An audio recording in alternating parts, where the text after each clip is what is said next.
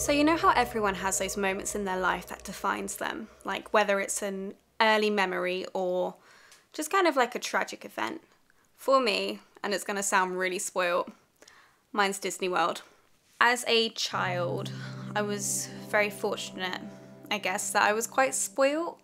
After my mum had me and Louise and I became an only child and she couldn't have any more kids, I kind of got all the attention. So yeah, Florida, villa, Disney World was pretty good. We had this really big villa. I think it has something like 5 bedrooms. But what is most prominent in my mind of the place was how it had this big, like a glass greenhouse over the indoor pool. And the pool had these like fake rocks around it. And it was all this one depth, and like I knew not to go into it because I wasn't the strongest swimmer. But then there was a big archway behind it which led to the kitchen. And I remember this really strongly because my parents were stood in the kitchen at this time. It would have been the afternoon, probably about 2. And they were stood there making food. And I was stood there just staring at the blue covering. And I just looked them dead in the eyes, and it was just a moment of, Mum and Dad, look at me, look what I can do. Something just compelled me to leap and run across it. Except I didn't run across it, I just sank like a rock. I just fell straight into it. And it just started engulfing me. The plastic just sticks to you and it's warm and it's humid, and you try and try to take these deep breaths and you just feel this deep pressure on your chest and your lungs. You can't breathe, and at the same time it feels like your lungs should be filling with this water, and there's just nothing. All I could taste and smell was that synthetic plastic blue. Well, they don't kind of, no one seems to talk about like drowning is when you go under, you can hear everything, and it's kind of like you're a world away, but you can still hear. You can hear your heart just racing, and you feel the sweat, and you're kind of like boiling in this freezing cold coating. And then I could just feel and hear the heartbeat. And it's strange how it sits in your head, that the dumps and just the thumping. And then eventually it just stops. Everything kind of warms up and you're just there. And then next thing I know, I'm at the hospital. And it's surrounded by blue. And it was the same blue, the blue walls. From what I gathered from the situation, I don't really remember the bit in between. When my mum is a nurse, she must have revived me on the side of the pool. They did manage to get me out. When I came round, my dad had a lot of stitches in the side of his head. I'm assuming him being him wasn't as quick on his feet as he'd hoped to be. So as I was coming around, I heard my mum like hushing, I guess. It's the same sound you make for like wounded horses or animals. You just calm them with a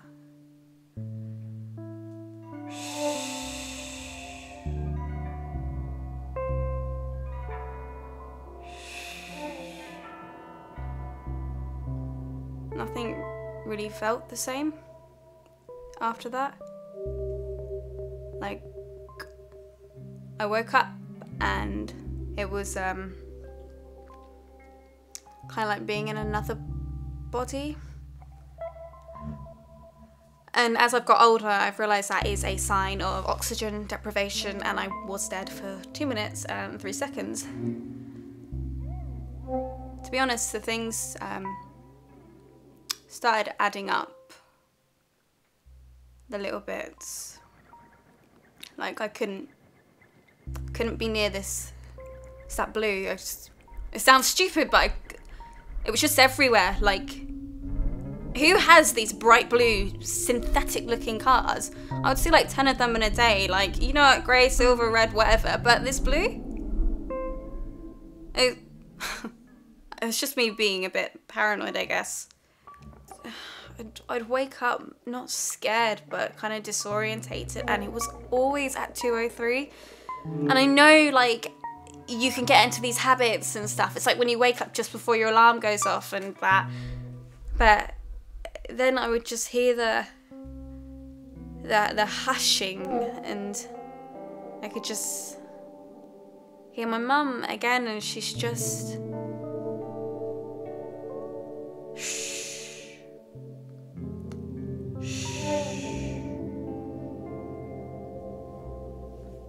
Even when I went to uni, like, my dorm room was 203.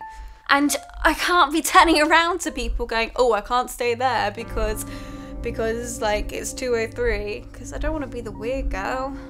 And then there were stupid things like the songs. I would be singing a song and then it would be on the radio. And I would literally turn it on, it would be in the exact same spot. And it's so stupid, but it's kind of like a glitch in the Matrix. But then again, I thought, maybe I'm just losing my mind and maybe I need to confront some past trauma. That might help me. So I went to my mum's and my dad's. I asked my mum, I said, oh, the 2001 holiday, where are the photos for it? So I asked her for these photos and she just laughed. But she acted like she had no clue. She was like, what are you on about? We never went on holiday. I'm sat there like, are you just going senile? And I asked my dad, and he says, well, no, there was no Florida holiday. We booked it in 2001,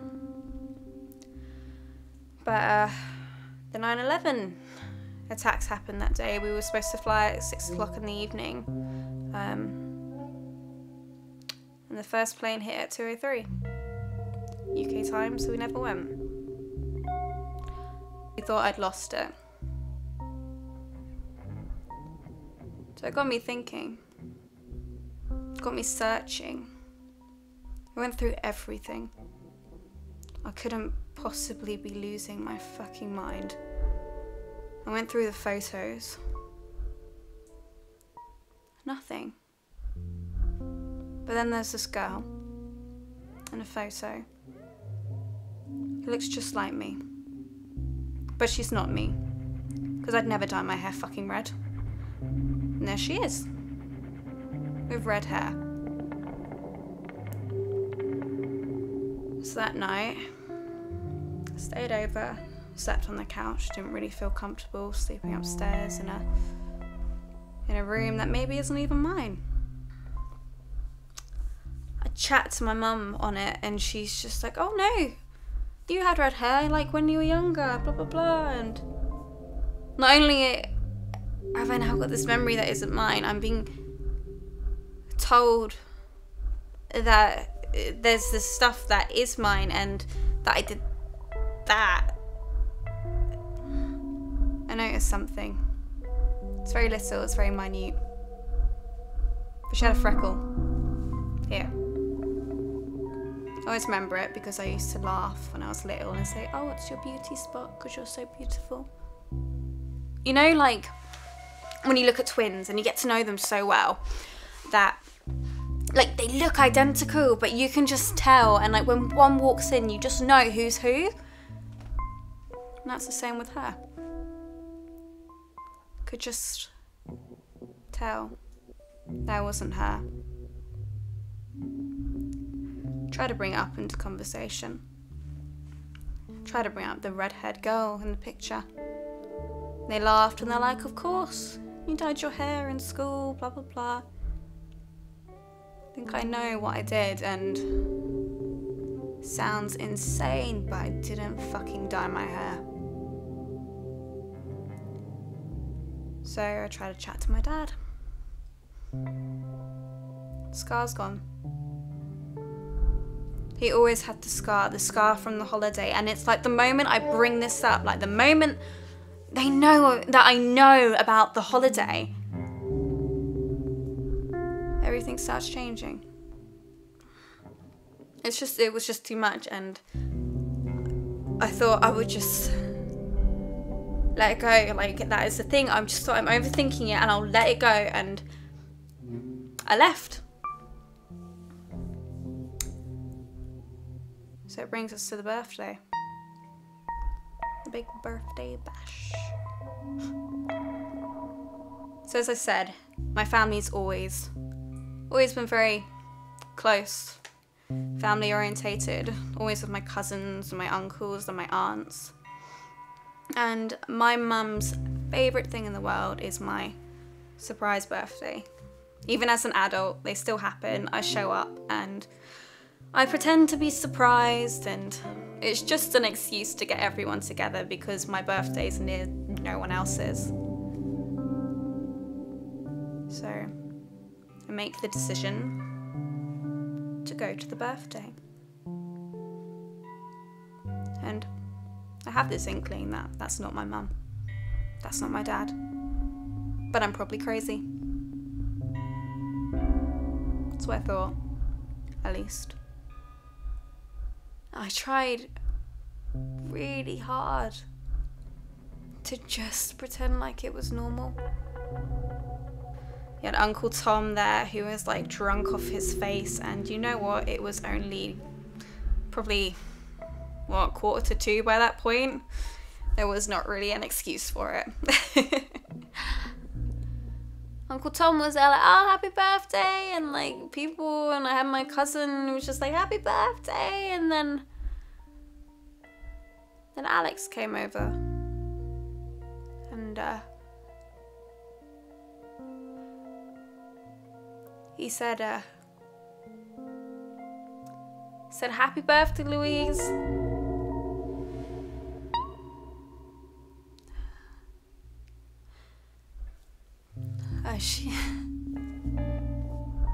She's been dead for years. It was fucking disrespectful, and he sat there saying, happy birthday, Louise. My fucking stillborn twin, happy birthday, Louise. And then it's like everyone's staring at me whilst I'm getting fucking pissed off, and then Mum's coming over and she's just doing the stupidness of hush, hush. It's the same sound. And why is everyone saying Louise? And then it's just like, oh, but you look just so much like her. And it's just there. She walks through the door. It's me. She walks through the door, and everyone's there going, happy birthday surprise. Someone who looks like me. Someone who talks like me, who's smiling like me, but with this red hair. She's dead! She's been dead for years, and it's just me walking through the door, but with fucking red hair! And it just kind of made sense. This woman wasn't my mother. This man wasn't my dad. And then there's me. You know what? I just panicked. I realised this wasn't my reality. She shouldn't be there, because she is not a person and she does not exist. I snapped. Just ran at her. I just wrapped my hands around her neck and I just squeezed and I squeezed. It was just as fake as them. And I guess that's what brought me here. The moment they knew that I knew about the pool, about everything, that I knew that this wasn't my fucking world, that this was not the place I was supposed to be, and I don't know if it's the dreams or what leads me into this gateway. But that's what brings me here, Doctor. Yeah, I regret it. Should have held it together a little bit longer, and maybe I could have got out of it, but I guess this is how you replace me. Just the same way you replaced them.